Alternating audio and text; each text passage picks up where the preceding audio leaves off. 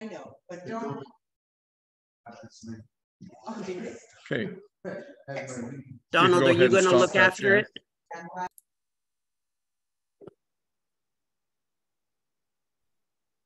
And I'd like to invite those who will be speaking to unmute themselves at the various lecterns.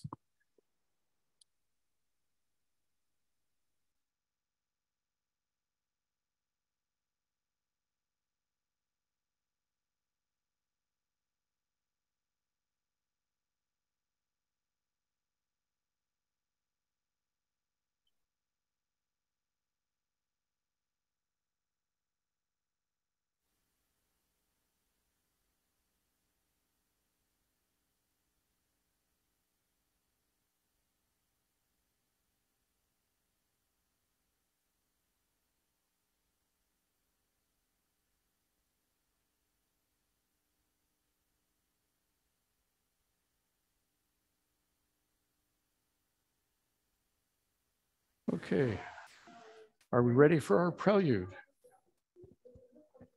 Yes, sir. The recording has been set and people have been muted.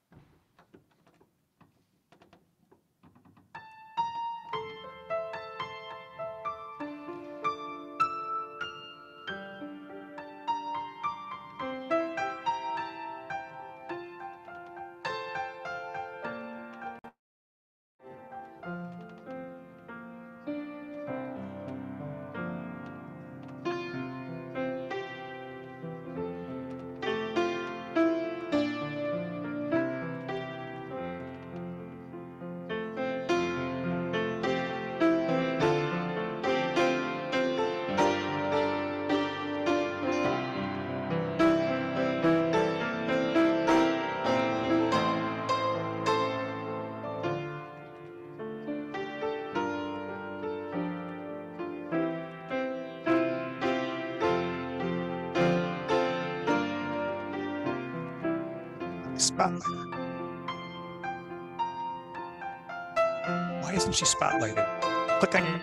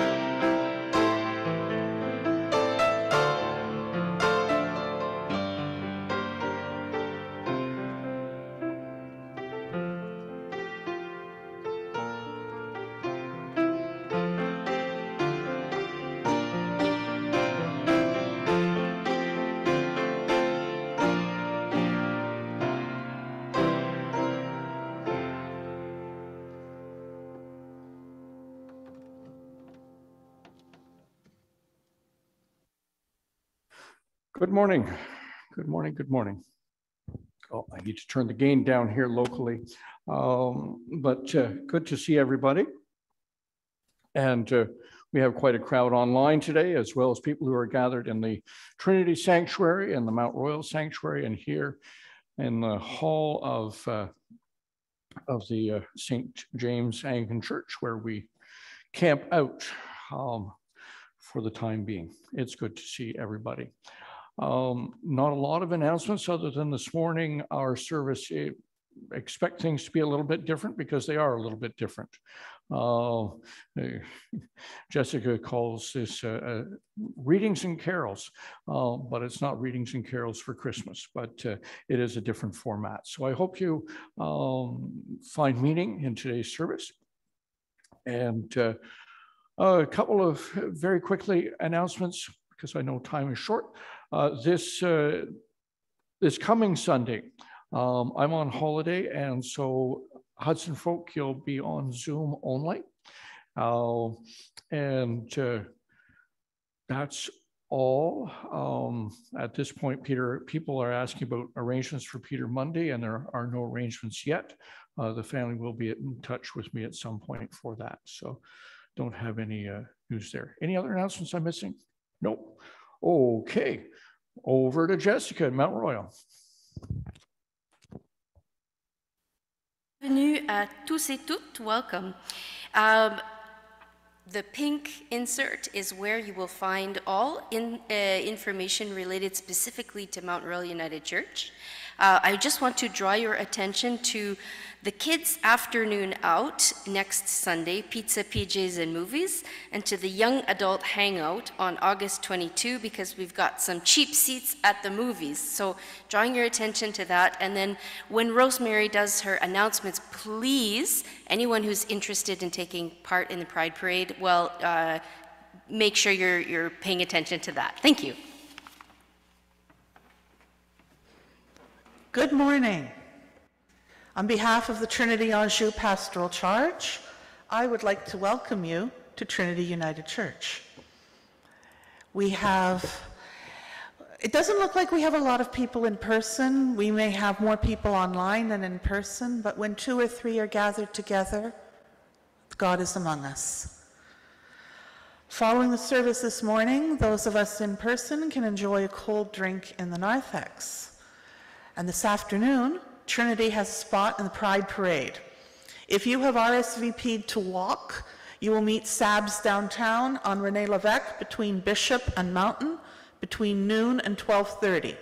If you're going to watch the parade, you'll want to stake out a spot further east between Metcalfe and Alexander de Sèvres, and the parade starts at 1.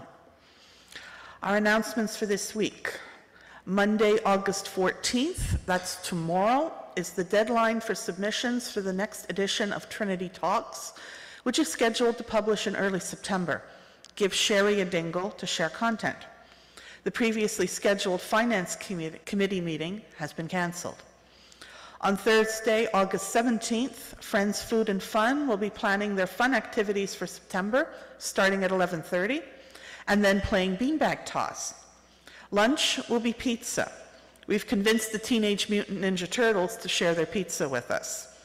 If the weather cooperates, we'll have lunch and games outdoors. For our friends in Zoom land, the planning session will be hybrid on the Trinity Zoom link, but the rest of the meeting will be in person only. In the afternoon, those who want to sign up for next week's FFF activity, which is the collective kitchen at the Épicerie Solidaire de Rosemont, you can come with me to the Épicerie and register in person. Thursday will be the last day to register.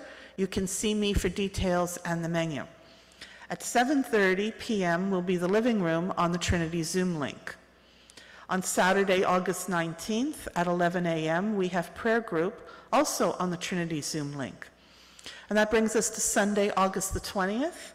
Reed will still be away. I have not heard yet who will be filling in for him, but someone will, trust me.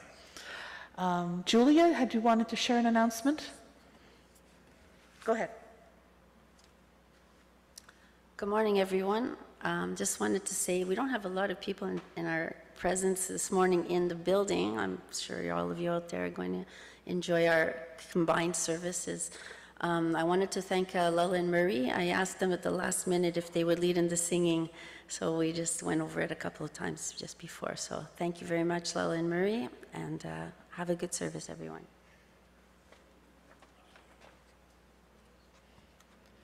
Thank you, Julia. I'm looking forward to hearing that throughout the service. As we come together to worship today, we acknowledge the stewards of our land with these words. We gather on lands which hold a long and rich history of occupation and stewardship by First Nations peoples for millennia through to the present day. First Nations peoples, such as those from the Haudenosaunee Nation and the Anishinaabe Nation, have deep, strong historical ties to this land.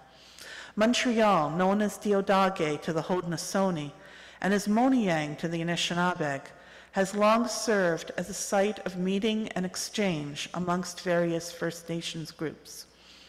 We acknowledge and thank the diverse peoples whose presence marks this territory on which peoples of the world now gather. Our first hymn is "And on This Path," More Voices number 8, and we have the pleasure of Julia, Murray, and Lala.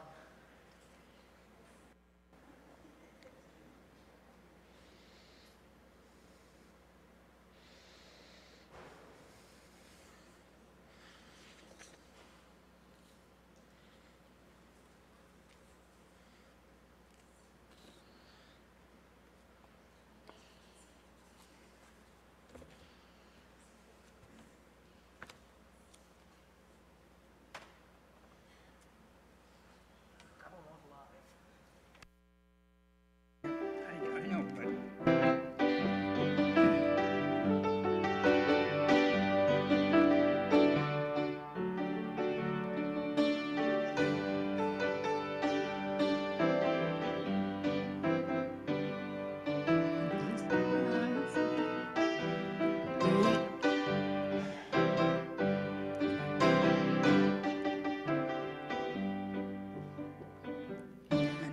this path, the gates of holiness open wide, and on this path, the gates of holiness are open wide, and on this path, the gates of holiness are open wide, open wide, open wide, open wide, the gates are open wide.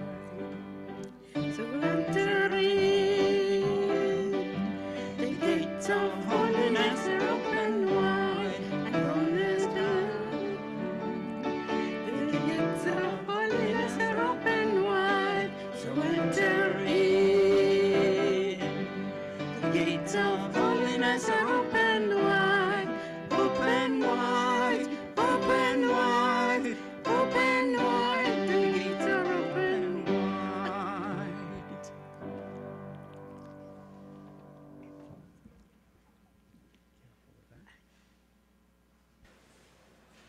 Thank you. Let us pray.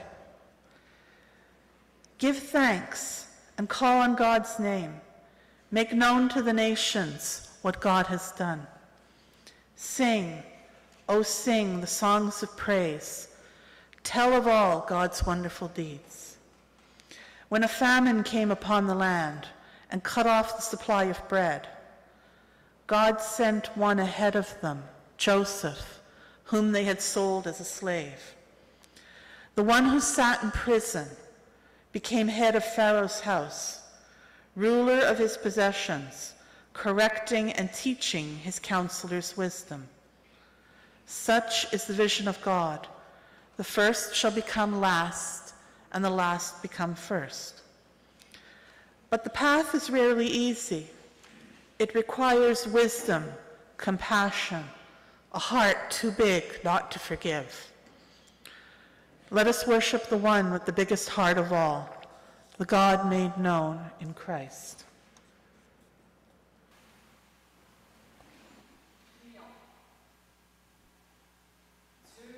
Belle naissance, dont la puissance compatissante transforme le péché en santé et la poussière temporelle en gloire éternelle.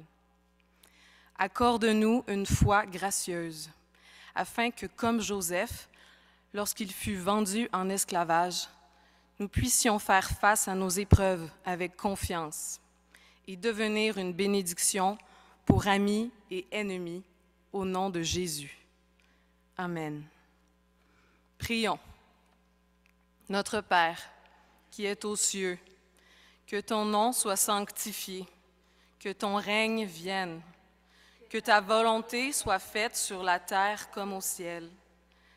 Donne-nous aujourd'hui notre pain de ce jour. Pardonne-nous nos offenses, comme nous pardonnons aussi à ceux qui nous ont offensés. Et ne nous soumets pas à la tentation, mais délivre-nous du mal.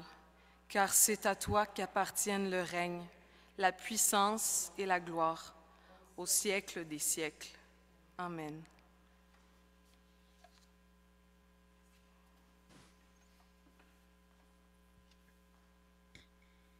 As our story begins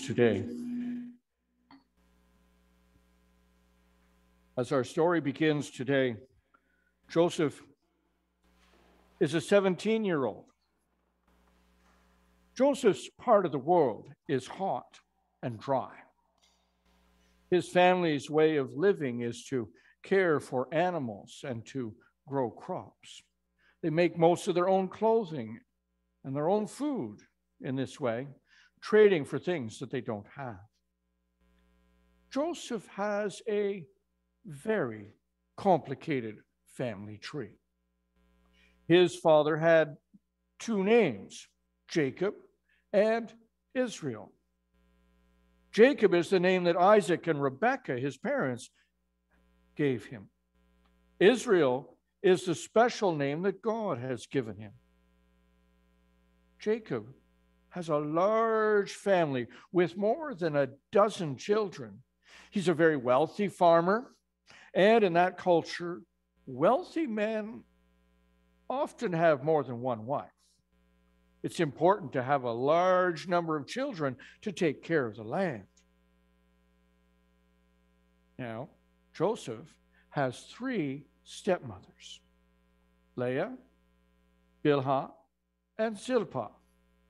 His mother, Rachel, died during childbirth when his little brother Benjamin was being born. Now that Rachel is no longer alive, Joseph's brothers are jealous of Joseph because it's obvious that his dad, Jacob, loves him more than the rest of them. Joseph and Benjamin remind Jacob of how much he misses his favorite wife, Rachel. Benjamin was Rachel's last gift to the world, and Joseph still reminds Jacob of Joseph's mother as well. Jacob's other three wives are a part of the family because of economic necessity. But Jacob had married Rachel for love. Leah, Rachel, Bilhah, and Zilpah all have the same father, Laban. But Rachel and Leah are full sisters, the daughters of Laban's first wife. Bilhah and Zilpah are their half-sisters and also their slaves. Since Jacob's mother, Rebekah, is Laban's sister, Laban is Jacob's uncle as well as his father-in-law. You got all that straight? So Jacob's four wives are also his cousins. They sure are complicated in that family. Now, Jacob believes in and prays to the same God as his parents, Rebekah and Isaac, and his grandparents, Sarah and Abraham. But Joseph's mothers have grown up with different religious customs. It isn't always easy to figure out how to live together in the best way. Now, Jacob did not even try to hide the fact that he loves Joseph and Benjamin more than all his other children. One day, Jacob made a beautiful cloak for Joseph. Jacob makes a beautiful cloak for Joseph. His brothers are so jealous. They never got anything like that. And then Joseph starts having mystical dreams. In Joseph's dreams, everyone in his family has to bow down to him and treat him like a king. For some reason, For some reason, he tells his family about his dreams. None of them enjoy hearing his dreams about him being more powerful and more honored than all of them. And now we join in Lambaya's version of God of the Bible, led for us from Mount Royal.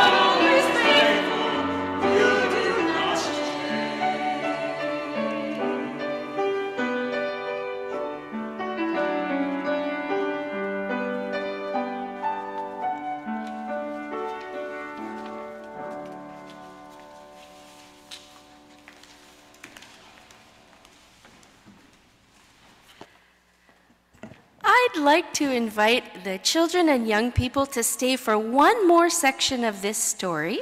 And when we begin to sing our next musical hymn, then you're free to go with Elizabeth. So things really get out of hand. And over time, Joseph's brothers, they grow so angry and jealous that they start looking for an opportunity to kill him. And then one day they see their chance. Jacob has sent Joseph out into the desert to make sure his brother's okay, because looking after thousands of animals and protecting them from predators and thieves can be dangerous. And in the distance, Joseph's brothers see him coming. So they say to each other, "Here comes that dreamer. Let's kill him and throw him into one of these dry wells. And then we'll tell people that he was eaten by a wild animal. And then we'll see about those dreams of his."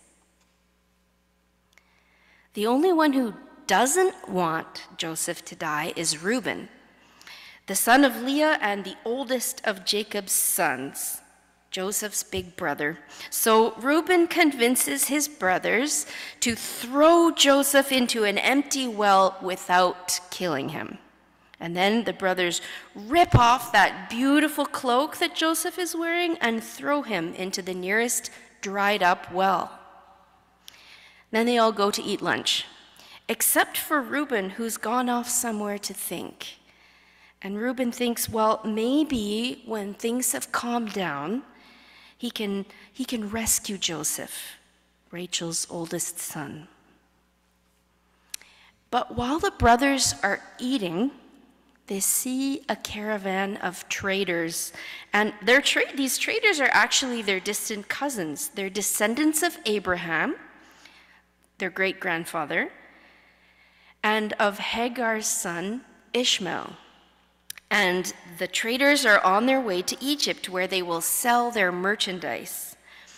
So Judah, another one of Leah's sons, suggests to his other brothers that this is the perfect solution. They can get rid of Joseph without being the ones to actually kill him. So they sell their 17-year-old brother as a slave for 20 pieces of silver to the caravan of traders. And Reuben, he's too late coming back to save Joseph. So he reluctantly agrees to deceive their father Jacob, because the brothers are all afraid of what Jacob would do if he ever found out how they had treated his favorite child. They take Joseph's robe and they dip it in blood, and they tell their father that Joseph has been eaten by a wild animal. Joseph tears his clothes in grief, and he begins to sob, declaring that only death will end his grieving. Nothing will ever be the same in the house of Jacob.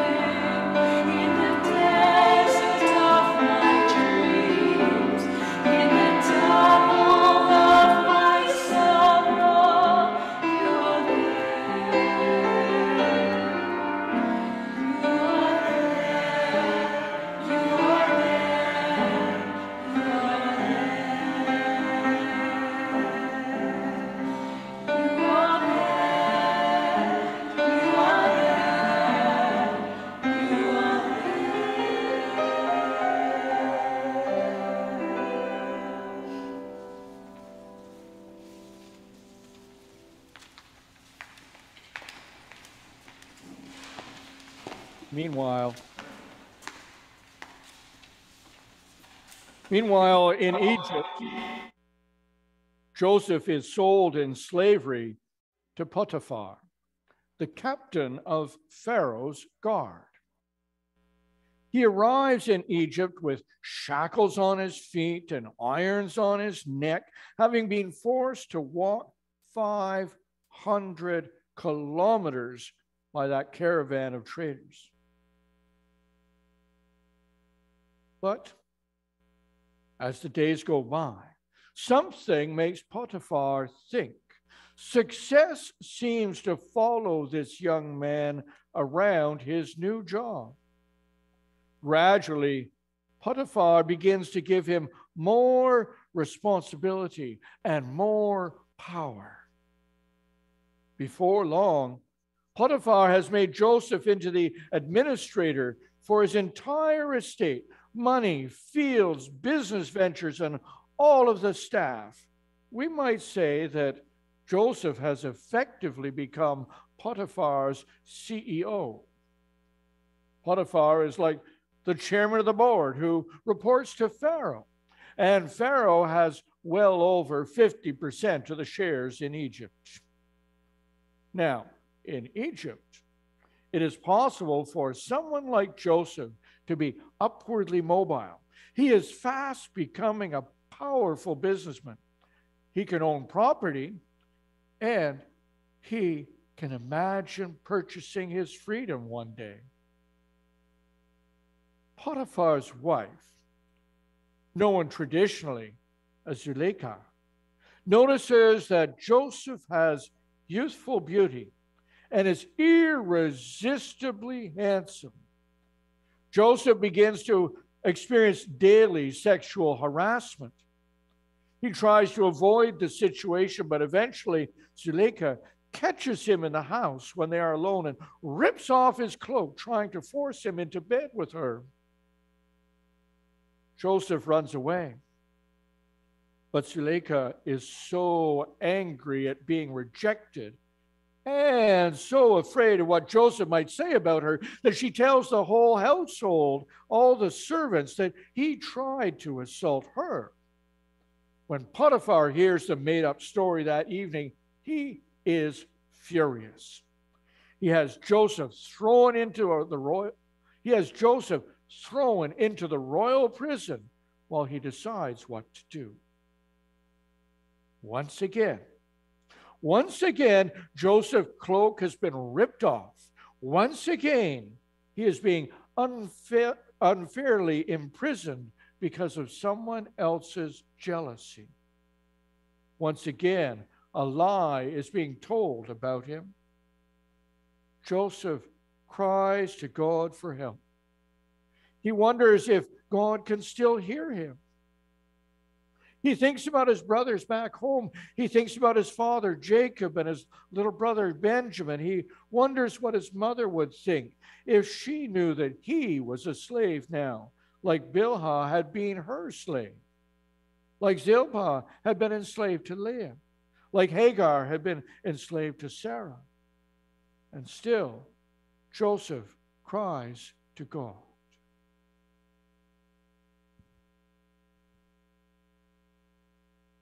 And over to Julia to lead us in Be Thou My Vision.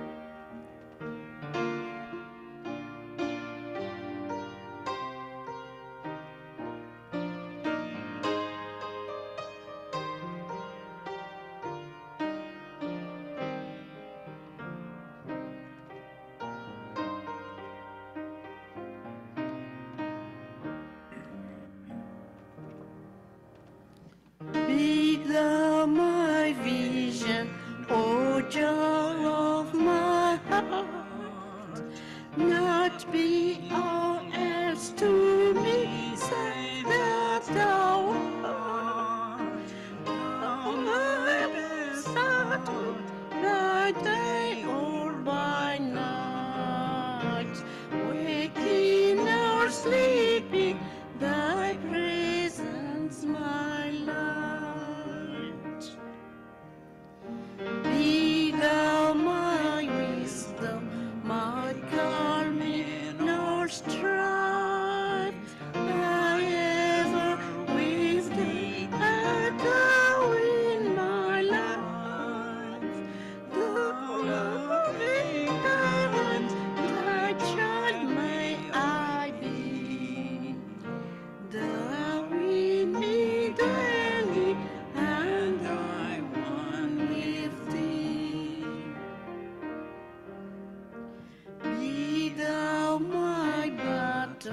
shield, sword for the fight. Thou my dignity, thou my delight, thou my sole shelter, thou my high tower. Rise thou me heavenward, O power of my power. Riches I heed not, nor vain empty praise. Thou mine inheritance now and always. Thou and thou only, the first in my heart. Great God of heaven, O treasure thou art. Great God of heaven, after victory won, may I reach heaven's joys, O bright heaven's sun. Heart of my own heart, whatever befall, still be my vision, O ruler of all.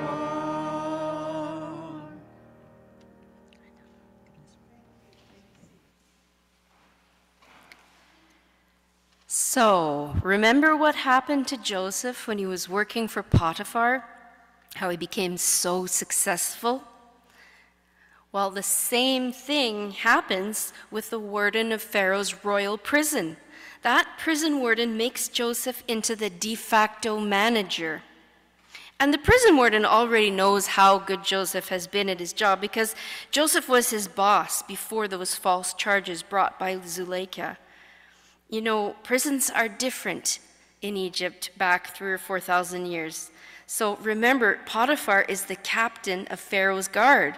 The prison is Potiphar's house, his mansion. Joseph hasn't actually moved anywhere. While he's in the dungeon, Joseph is learning a lot about Pharaoh and the Egyptian political system because this is where those who displeased the royal family are sent. And one day, 2 prisoners are put under Joseph's responsibility.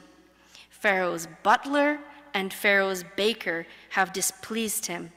And while these 2 men are waiting to learn whether they will live or die, they each have dreams. They tell Joseph about their dreams, and somehow God gives Joseph the wisdom to interpret them correctly as being prophetic dreams. And then the baker is put to death, and the butler is allowed to live, just as Joseph said it would happen. So the butler promises to put in a good word to Pharaoh for Joseph, but at first, he's just so relieved to be alive that he forgets this promise. But a while later, Pharaoh has these 2 very strange dreams that none of his spiritual advisors can interpret. And the butler suddenly remembers his promise to Joseph, so he rushes to tell Pharaoh about who might be able to interpret these dreams. When Joseph has been shaved and cleaned up from the filth of the dungeon, he comes to see Pharaoh. God gives Joseph the insight he needs to understand that Pharaoh is being given a premonition about a terrible famine that is going to arrive in 7 years and last for 7 more years. Joseph's administrative instincts kick in. He presents Pharaoh with a plan to store grain now for the coming time of famine. And Pharaoh can see that Joseph has extraordinary skill and incredible wisdom. Even though Joseph has a different religion, Pharaoh believes that Joseph's wisdom must be divine. So he gives Joseph a beautiful Egyptian linen cloak. And he gives him jewelry, a royal chariot, and all the authority of his royal office. Joseph is now 30 years old, and Pharaoh has put him in charge of all of Egypt. People have to obey Joseph as though he is Pharaoh himself. Pharaoh gives Joseph a new Egyptian name, Zaphanath-Paneah, and he gives him an Egyptian wife, Asenath, the highly educated daughter of an elite Egyptian priest.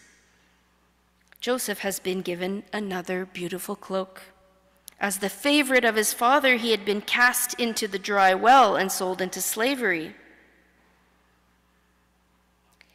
Now he's the favorite of Pharaoh, raised up as the most powerful individual in the land. Let's join together in singing Voices United 600, When I Needed a Neighbor.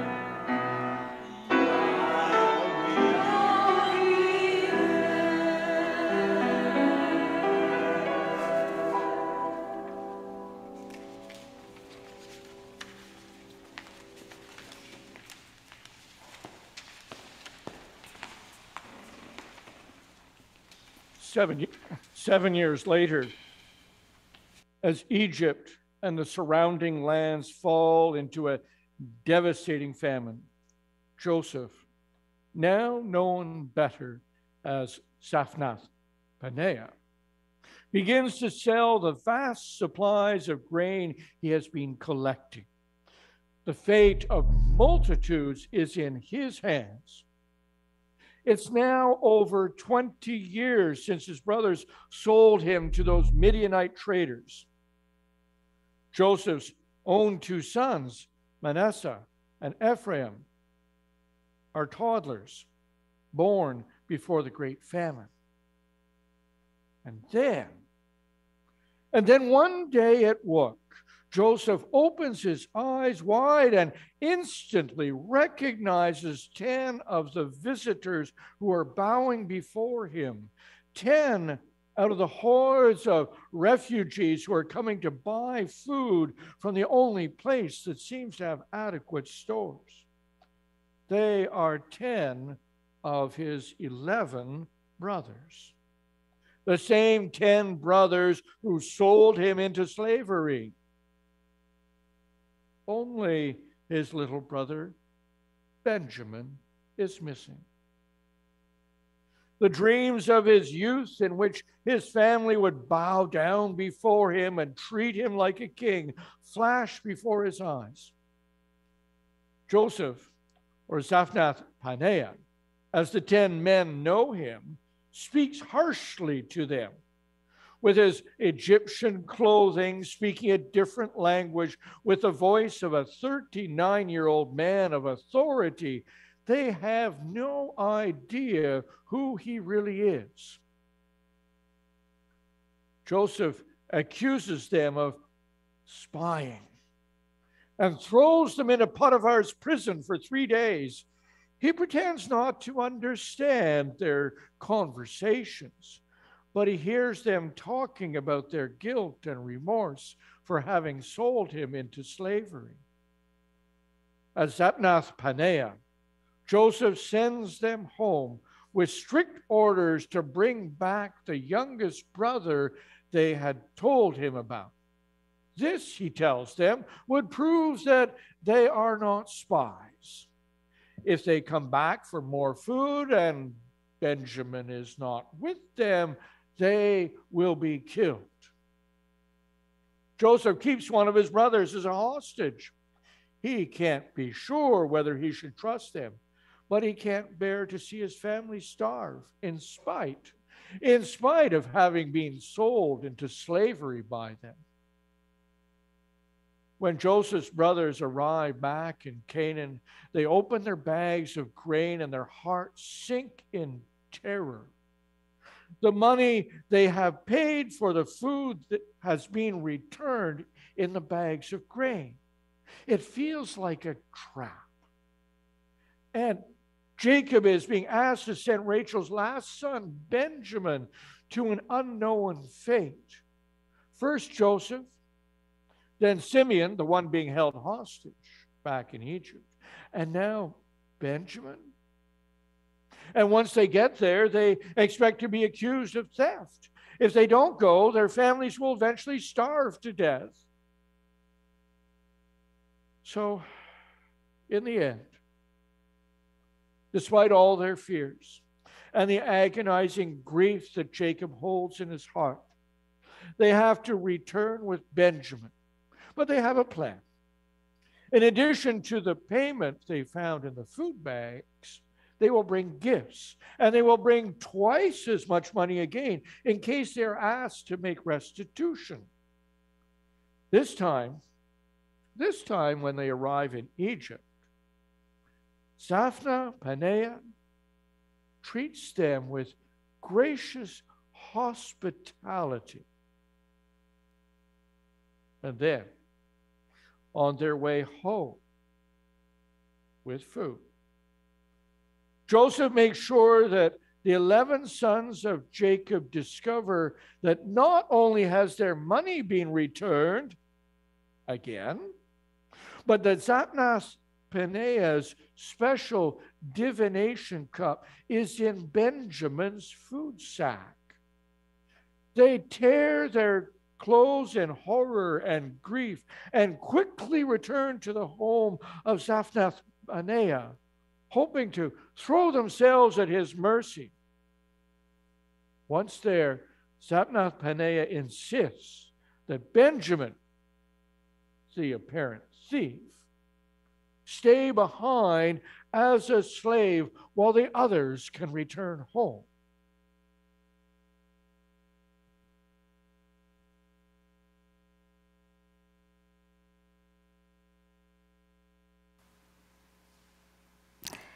But then Judah, the ringleader of the plot to sell Joseph as a slave those many years ago approaches the royal one that he knows as Zaphanath-Paneah. Judah begs to remain as a slave in the place of his little brother, saying that he has promised their old father that he would be personally responsible for Benjamin. He speaks of how Jacob would die of grief if his youngest son does not come home. And Joseph begins to sob. Even though he is alone in a room with his 11 brothers, he weeps so loudly that everyone in the palace hears him. He tells his brothers that when they thought they were selling him into slavery, God had actually been making a way for him to be able to save all of them from the 5 remaining years of this famine.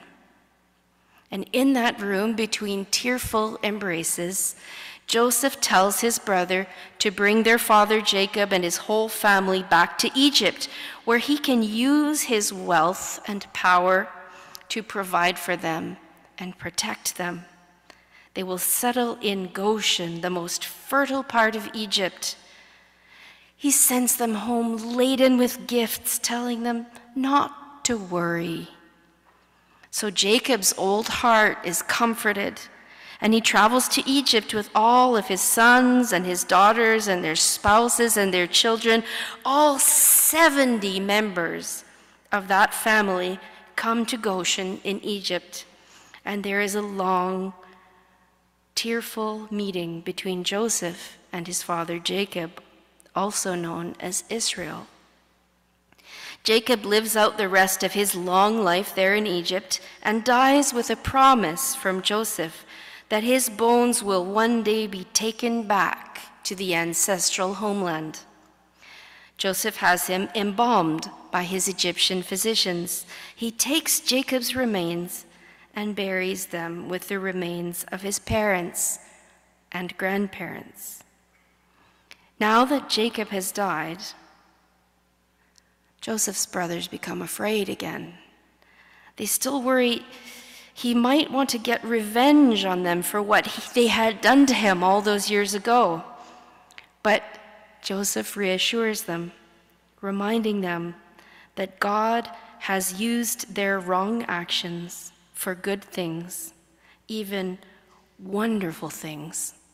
And then Joseph continues to protect and care for all of them and their families until he dies.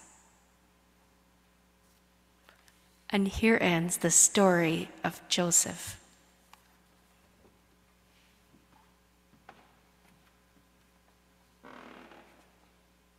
Jessica, thank you, Kent and Jessica, for sharing the story of Joseph with us.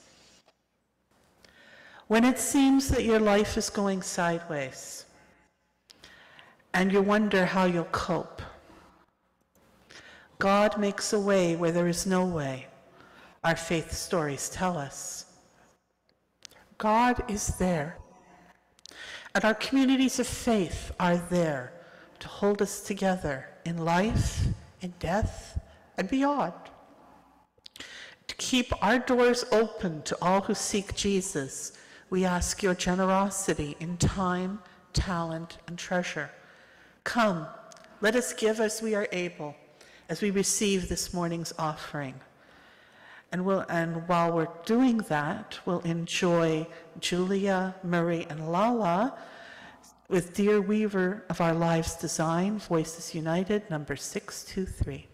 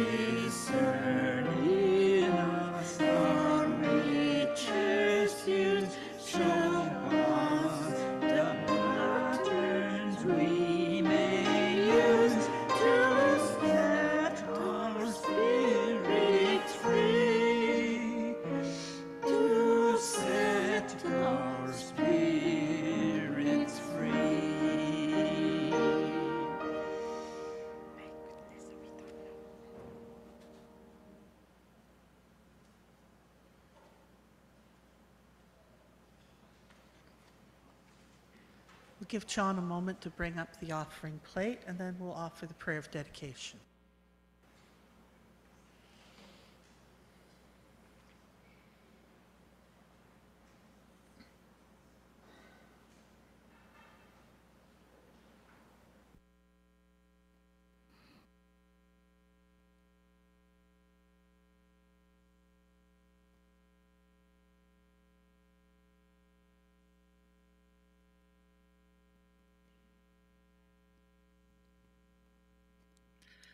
Let us pray.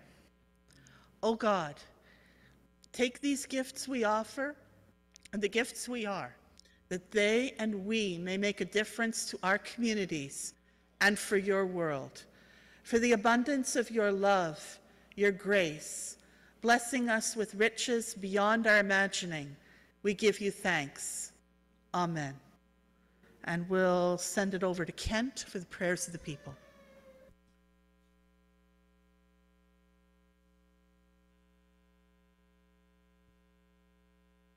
And indeed, we join our hearts together in prayer at this time. And I invite you, if you have any prayer requests, if you have access to the chat, you can put them there.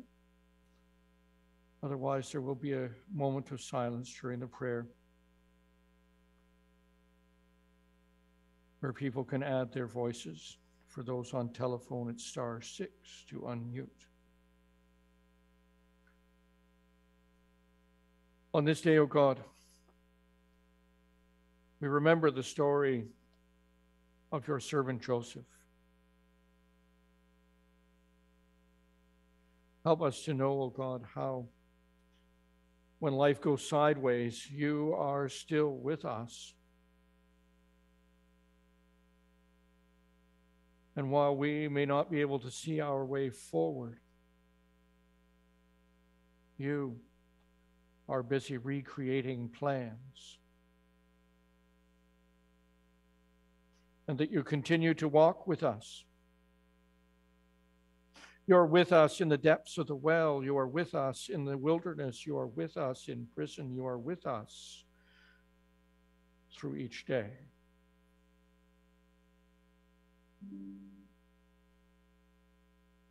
We lift up prayers, O God, for the many situations upon this day where your care is especially needed. We begin by praying for the people of Maui in the wake of such devastation, with loss of life, loss of homes, loss of the ways to make a living. We continue to pray as well for peace in this troubled world, remembering especially again Ukraine, Sudan. We think of the Quebec farmers with the excess of rain and British Columbia with the lack of rain. And on this weekend, we also pray on this day of the Pride Parade for acceptance and respect. We pray in the face of rising homophobia and transphobia and all the other related things. We pray for acceptance and respect. And we lift up prayers for individuals that we know, for those who grieve, for those who are not well, for those who are in hospital, for those who are struggling to find their way forward.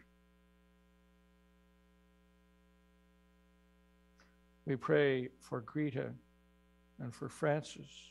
We pray for the family of Peter Mundy. We pray for Jay and Jean-François and Doug. We pray for Gary's cousin Janet, for Jean and Leslie, for the Canadian farmers, for Claudette, for Kenny and Anne, and if there are other names to add.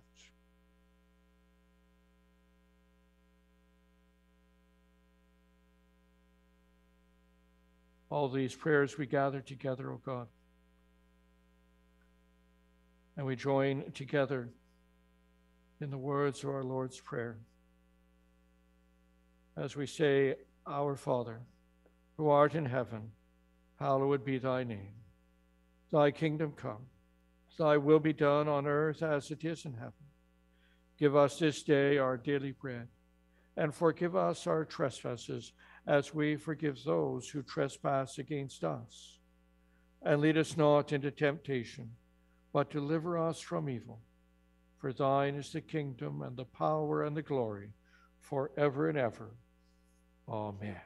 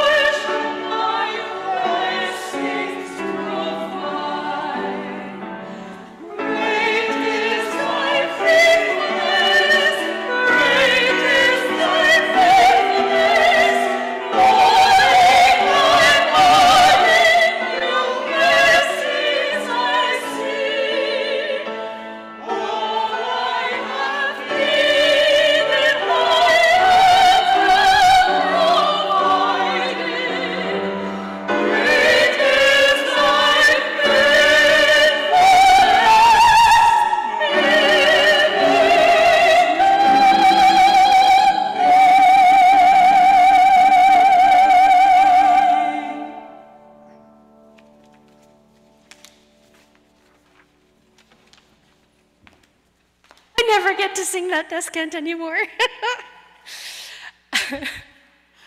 May the God of Abraham and Sarah, Isaac and Rebekah, and the whole family of Israel, the God who has been our shepherd to this day, The Holy One who redeems us from all evil, bless these our communities of faith and make them grow.